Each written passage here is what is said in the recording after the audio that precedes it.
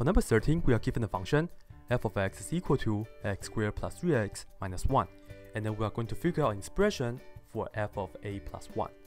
This is about function composition, meaning that we are going to plug in the a plus 1 into all the x that we had from the original function. And let me just change all the x into red first. And then let me just put down the f of a plus 1 right here. And then what we want to do is refer to the original function.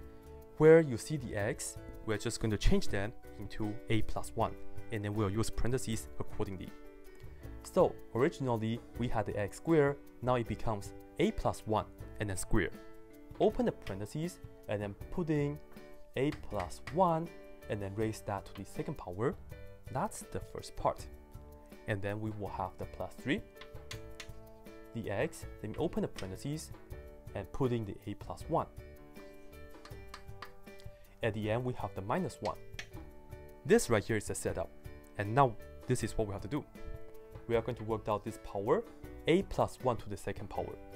And to do that, let me just put this down on the side. A plus 1 to the second power. This means we have to write this down twice. A plus 1 times a plus 1. And then we have to multiply this out. So we take the a times a, we get a squared, and take the a times 1, we have plus a. Take this 1 times a, we have another plus a, and then 1 times 1, we have plus 1. At the end, the plus a, we can combine terms.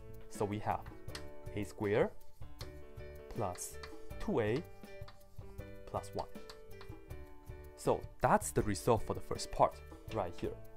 A squared plus 2a plus 1. And then for the second part, we take the 3 and distribute it into the parentheses.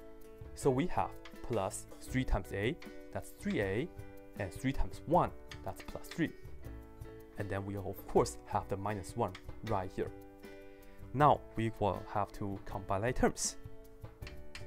The a squared is just a squared because there's no other a squares, right?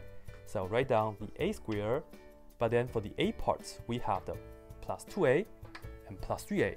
So together we have plus 5a. And then for the numbers, here we have plus 1 and then plus 3. So 1 plus 3, that's 4.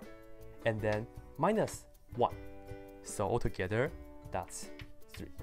1 plus 3 is 4, and then minus 1, that's 3.